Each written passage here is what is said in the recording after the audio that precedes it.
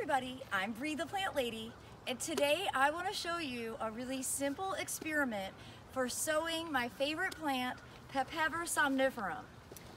Now, I am just going to do this as an experiment so that all of us can learn from this. Today is January 1st.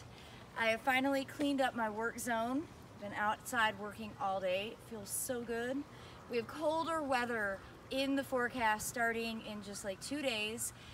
So I am gonna seize the moment. I have, like a half a jar of poppy seeds still to sow.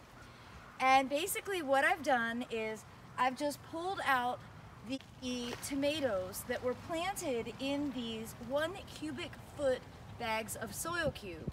It's literally the plastic bag that they are sold in. And I've been doing experiments growing directly in these bags, and so far, actually, everything has been really successful.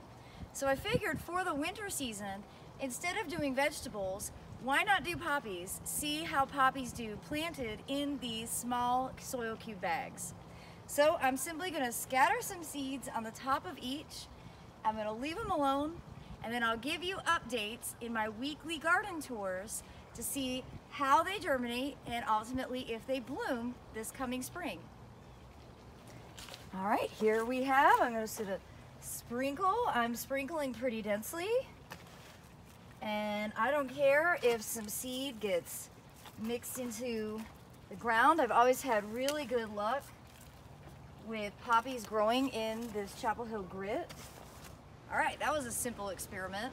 I'm really looking forward to seeing how long it takes for the seed to germinate and how they develop over the course of the winter going into spring.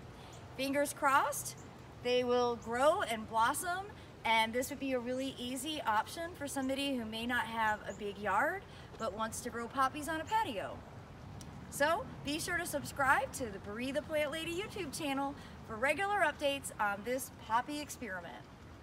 Thanks so much for watching, everybody.